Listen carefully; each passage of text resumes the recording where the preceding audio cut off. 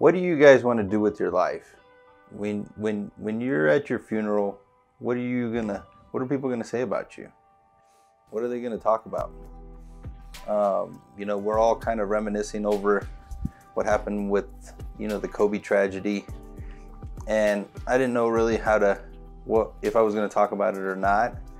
I'm not a Lakers fan by any means. I stopped watching basketball after Jordan quit.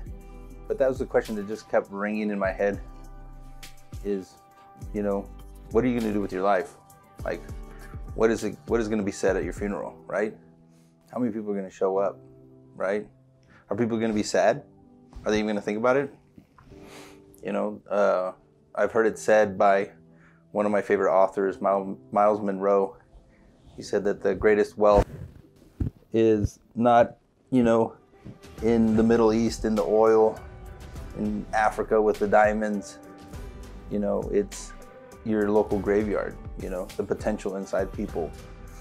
And I'm haunted by this thought that I'm not living up to my potential.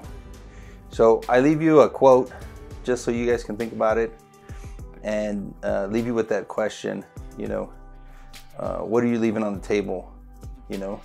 What are you running from? What is that thing that was put inside you when God created you that you're supposed to be doing and you're not? Go out there and go for it, guys. Don't live in fear. Fight back.